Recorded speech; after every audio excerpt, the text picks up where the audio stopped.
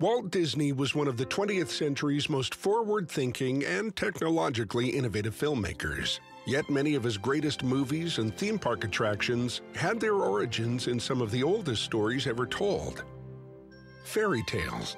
Fairy tales are always a way to explore the complexity of life, and I think that's part of why they create such powerful cinematic stories as well, because you are transported and immersed in a world where you can feel emotions, you can cry, you can laugh, but you're safely in a seat in a movie theater going through it.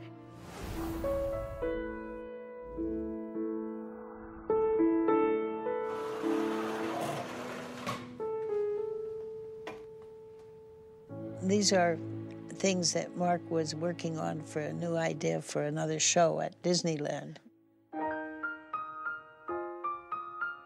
This was going to be a ride that Mark had designed for the hot summer days, and they would be kept very cold. So you'd walk in from the hot, terrible weather outside, and you'd have this wonderful, cool weather to keep you cool. I'm all for that. It probably was going to be the most popular attraction, especially in the summer months. Mark Davis started as an animator. Always been a huge fan of Mark's. I looked up to him and his draftsmanship and the actual animation and his character design is just gorgeous. He was one of the 9 old men, and then eventually started designing attractions for Walt Disney World and Disneyland. And one of those attractions was the Enchanted Snow Palace. It was amazing to us to see the artwork, though, because there are a lot of things that we said, wait a minute, this is like what we were doing. We were channeling Mark, and we didn't even know it. Yeah. We ended up with a braid for our Snow Queen character, just like that. Just off to one side, just like that. And also Elsa's cape that we ended up with has this not quite exactly same pattern, but almost. I love the colors. They're so, all the white and the blue. Nice and subtle. Yeah. And cold. Cold. After the success of Snow White in the late 1930s, Walt Disney went back to the creative well of fairy tales, looking for stories for his future productions. Mark went to Scandinavia because Walt wanted him to look into some books and things there, and he came back with a lot of information for Walt. Mark thought the Hans Christian Andersen stories were very interesting and short stories that they could do short films on, too. I think that Walt was attracted to the Hans Christian Andersen stories because he's the same kind of storyteller. Walt would tell very rich, very deep, sometimes dark stories, but also had the whimsy and the humor, and it would take you to another world. It was 1939 that Walt had given the Snow Queen a production number, 1092. There was talks about doing a biography of Hans Christian Andersen, working with MGM to do the live action and Disney would do the animation, but we don't know what happened to that. So it's this huge mystery, wondering what drew him to the Snow Queen and what he was hoping to do. Yeah. Well, how about the one we've always wanted to do and never got around to? It's likely that the Snow Queen was intended to be one of the animated sequences in the Hans Christian Andersen biography. But despite Walt Disney's interest, no evidence of creative work on the project has yet been found in the Disney archives. The only Hans Christian Andersen story to go into production at the time was the Silly Symphony's The Ugly Duckling. There was some early development of Hans Christian Andersen's story The Little Mermaid, with art by Kai Nielsen, but that too was eventually shelved. It would be another 40 years before The Little Mermaid reached the screen, and 70 years before the Walt Disney Animation Studios would bring Hans Christian Andersen's The Snow Queen to life in the movie Frozen. Hans Christian Andersen's story, The Snow Queen, is very poetic, it's very symbolic, it's episodic, and I think that's what was the greatest challenge of trying to crack this story. Love will thaw. Love.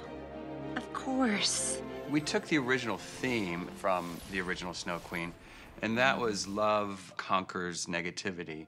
And for us, the negativity for today is fear. So we took basic things, combined characters, and tried to somewhat simplify the story, and then we added a lot of humor to it also. This is one of my favorites. He was so marvelous with bears. They're fantastic. Like you could reach out and touch them. And I love the way he's used his brush all through here. It's like you feel frost. Yeah, I don't know how he did it. Maybe it was like wet on wet or something that got that really organic shape for the little snowflakes. Paint the color that he wanted it, and sometimes he would sprinkle a little bit of salt into it, and it would go. I wish we had thought to put salt in the computer. That would have helped. Yeah, we would have been done 2 years earlier. I know, that's all we need to do.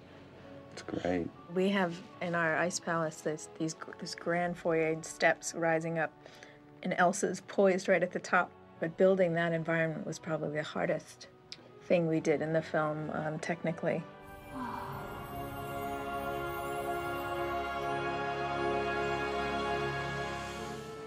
There's this beautiful painting with the aurora borealis sweeping the sky and the stars twinkling, and it felt right out of Frozen to us. And but we were in awe of what he did with paint, and we were trying to do with CG, computers. Which is almost impossible because the computer does everything perfectly. And what Mark had done had a very organic feel to it because it was handmade. They need to make this, finally make this attraction, yeah. Maybe they will. Meeting Alice was such a treat. She's so talented herself, being a costume designer for Small World and lots of other films that Walt had done. When I went to work doing the costumes for Small World, I said to Walt, what is my budget on this? And when he got slightly disturbed in that one eyebrow would go up and you knew you were in a bit of trouble. So he said, remember this, when you're working here, you give everybody more than they expect.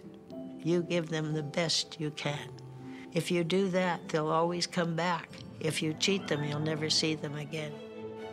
What I loved about Walt Disney's approach was it was about the work and about pushing your imagination farther than you ever thought you could. Everything he did had quality.